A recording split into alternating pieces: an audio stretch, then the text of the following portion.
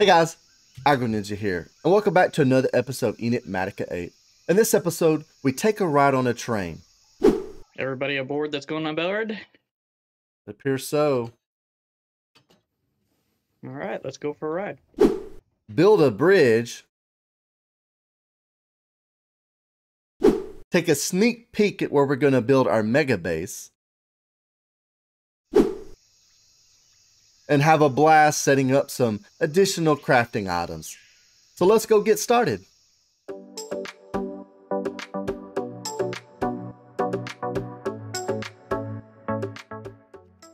So we're over in the workshop, and you'll see that I've cleaned up from the previous episode where we had a bunch of random machines kind of haphazardly hooked up with some takes. So we've cleaned all that up because I don't plan to use those anytime soon. I've also rearranged the mob farm, so I got rid of the stairs. I made this a little bit more compact, and I hid the transmitter for the on and off lever. On this side, you'll notice that I've installed this ethereal glass, and the cool thing about it is it doesn't allow any light through. The mobs can't pass through it, but players themselves can actually walk right through. So if we need to do any maintenance in there, I can flip the mob farm off, and we can go in there, do what we need to do, come out, and just flip it right back on. If we head outside, I want to take a quick look at the excavator, because I noticed something today that I don't think I've noticed before, and I could be wrong, but you guys can definitely let me know. So we're over by the excavator, and what I actually want to look at is this core sample. If we pull this up for a moment and take a quick look at it, you'll see that it shows what the vein is, which is uranium in this case, and it shows you that it's 100% uranium, so there's nothing else here. But what I've noticed is it also has a saturation number, and I'm assuming that means that's the percentage of the yield that you're going to get from this vein. Which really explains one of the issues that I've had with a couple of these veins. I didn't really get that many ores. And as an example, we'll take a look at this one. And it shows that the saturation is only 30%. So I think I've mined a few that had really low saturation when we could have just looked for one with a little bit higher. So a bit of a waste. But that's okay. Now we know, and we'll look for higher saturated veins in the future. But we're going to head back inside, and I've got a few machines I want to craft. So now that we're back in the workshop, what I want to take a look at is setting up a few machines so we can bulk process concrete. Because we're getting kind of close to working on our mega base. I've actually got a location picked out, and I'll go show that to you in just a moment. But before we do that, we're going to take a look at how we can bulk produce concrete. And if we take a look at just one of the concretes as an example, the way I want to do it, I believe, is with this chemical injector. And to do that, we're going to need to be able to bulk craft the powder as well as water vapor. Which, if we look at the water vapor, we can get it from a decondensator running water through it. So one of the fluid options is water. We're going to set up a deconcentrator and flow that into one of those chemical, was it a chemical injection chamber? And we may already have some of these machines. I've built a few things, so it doesn't look like we have one. So we'll see what we need to craft this. Looks like we have everything we need to craft this. So glass, a couple tanks, an energy tablet, and some basic control circuits. All things we've crafted before and used, so we won't go into too much detail on that. We also need another injection chamber. And we'll do a basic factory. So before we do that, we need to build the base machine, which is made from a purification chamber, which is made from an enrichment chamber. Wow, that is a long sequence of stuff that we need. So let's make this real quick. And go all the way to that base machine. There's one. Oh, we need some advanced control circuits, which are, we'll just handcraft these.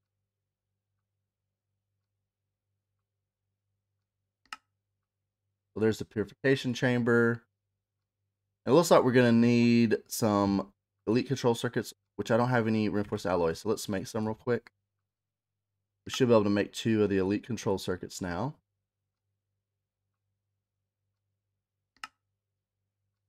That gives us our chemical injection chamber, but we also want to make the factory version of that. So to be basic, if I can spell correctly.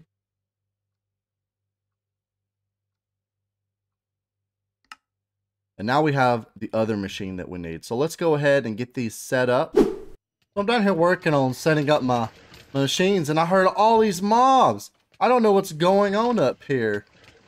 And I slept real quick to make it day.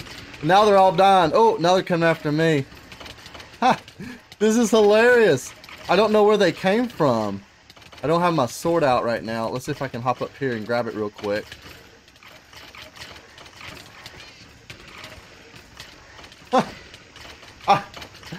I have no clue where these guys came from. They're all about dead now. I'll take all the free loot.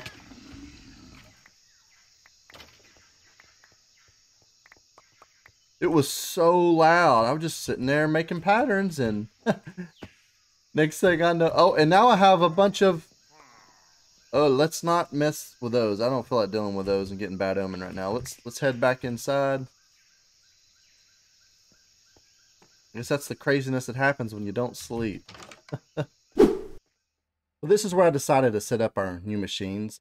The rotary condensator has water coming in the back, and the water vapor that we're creating from that water is coming out the top in this advanced pressurized tube and going into our injecting factory, where I have an importer on the back, so anything that is processed will get pulled into our refined storage system. And if we take a quick peek at these crafters, you'll see I have a pattern for each type of concrete in the game. Now, we probably won't use half of those, but I wanted to be able to make them if I did need them. And each one of the machines have 3 mufflers, max energy, and 3 speed upgrades. So we should be able to process it quite quickly, and we can upgrade it as needed. One other thing that I did over here is set up a way so I can get water from an ender tank instead of setting up one of these water condensators all over the base with water around them. I was getting kind of annoyed with them, so I've started removing them, and I've got one.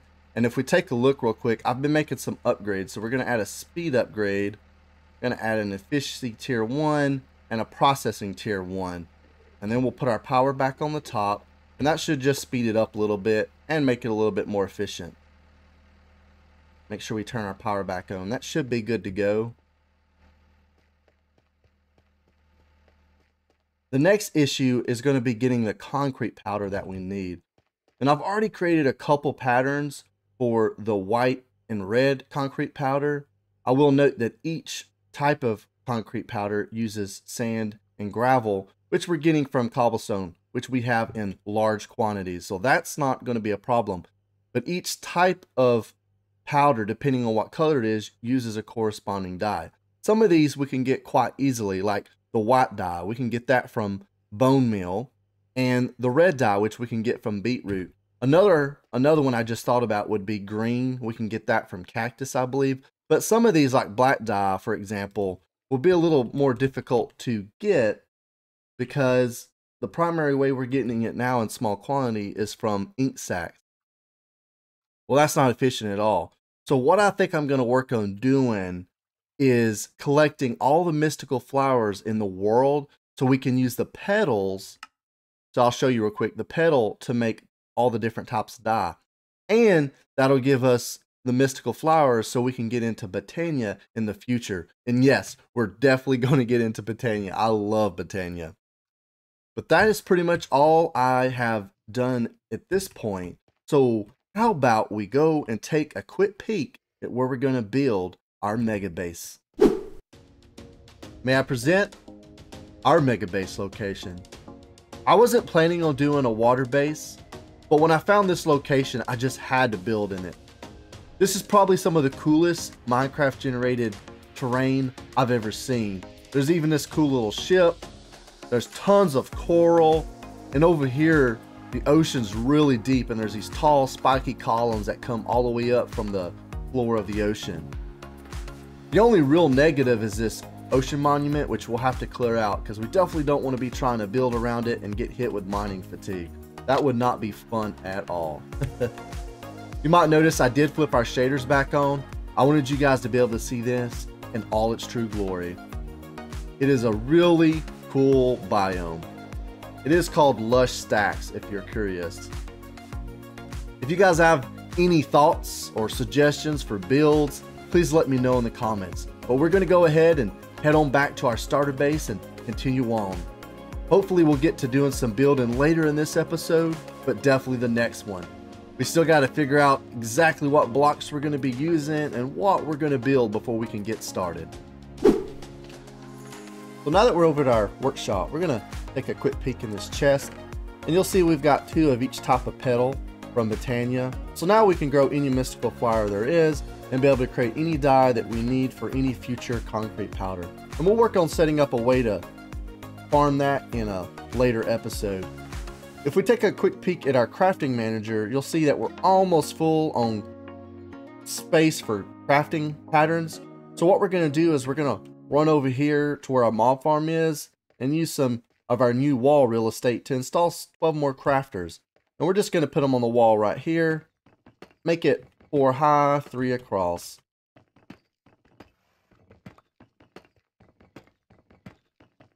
We'll pick all those blocks up, and then we'll just put all these in place.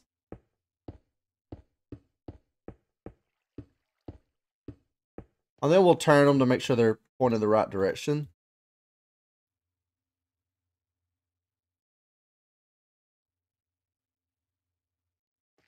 And there's one more item I want to install right here, and that's this advanced black hole unit. And this thing can hold 67,108,864 items. Whew, that was a mouthful. So this we can use and start using more of these for items that we have in large quantities. And we can interface it with our refined storage system so it appears that it is in our storage system when we're looking at it, but it's actually in this black hole unit. And this one, we're going to put cobble in it, so you can see I've already kind of doing some testing. But we'll run around to the back side where we can install our cable.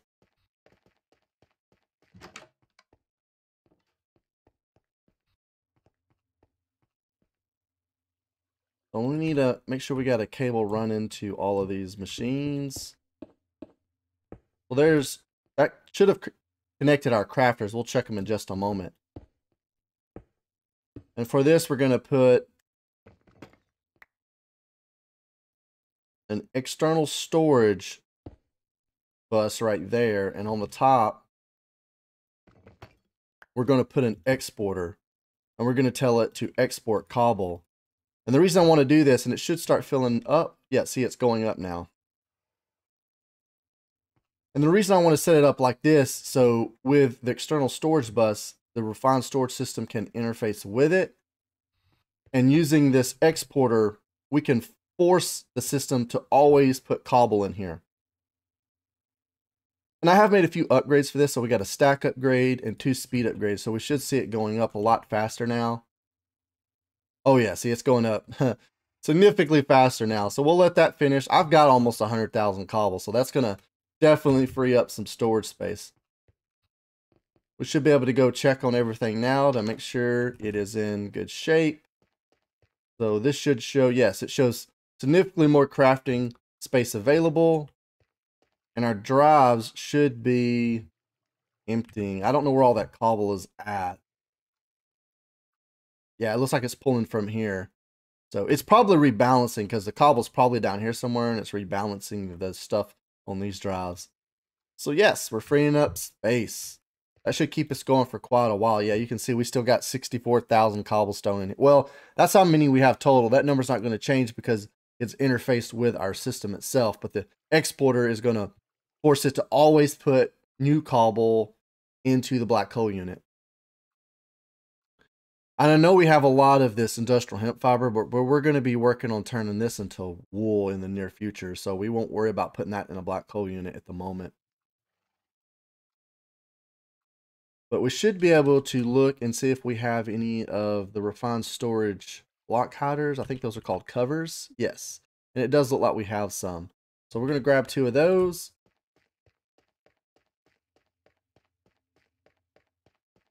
And we're just going to cover these up so they're hidden. And I'm going to call this another project done. I think what we're going to do now is head over to spawn and meet up with our buddy Misfit. he has another build that he wants us to put together. So I think that's what we're gonna do to finish up this episode.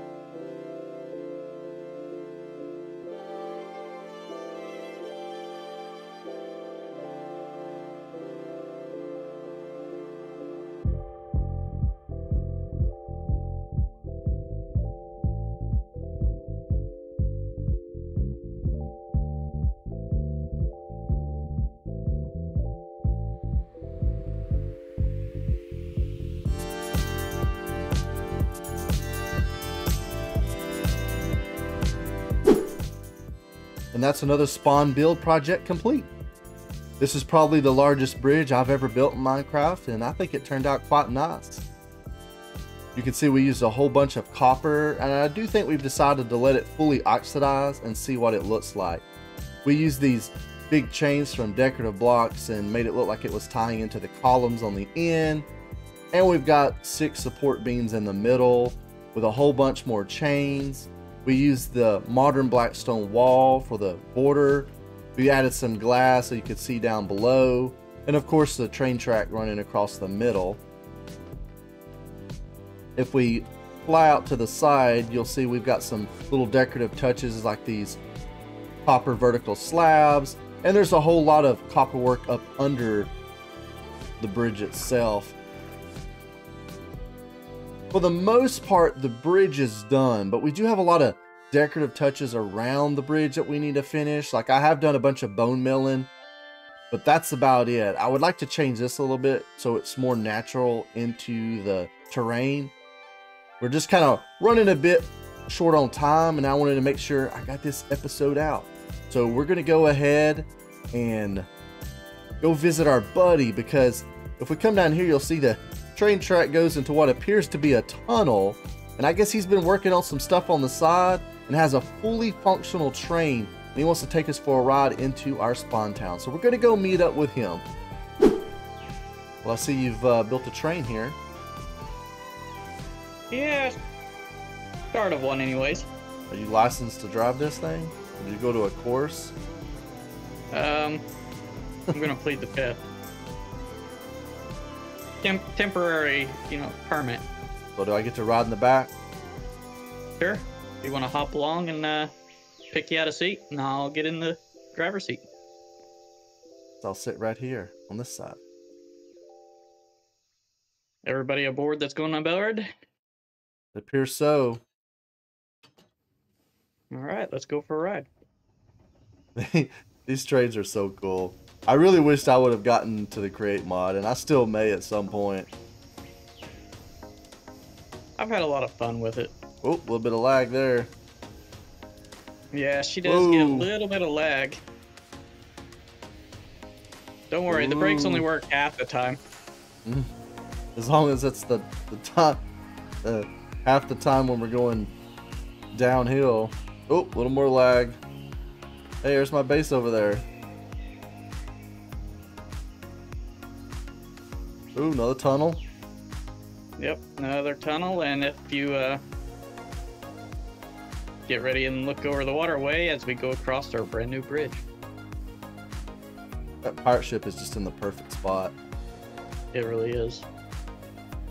We could make this look like a port so the boats look like they're actually naturally there coming in.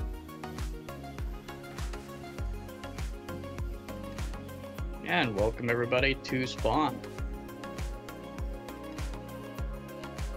Oh, thanks Please for the make ride. sure trying to come to full stop before you exit. Whoops. Still working out some bugs. There you go. All right, thank you for the ride. No problem. As always, I hope you guys enjoyed the episode, and I'm excited to hear what you guys think about the bridge. If you did enjoy the episode, go ahead and give it a thumbs up. If you have any suggestions or feedback, please leave a comment, and don't forget to subscribe. This is Agro Ninja, and that's a wrap.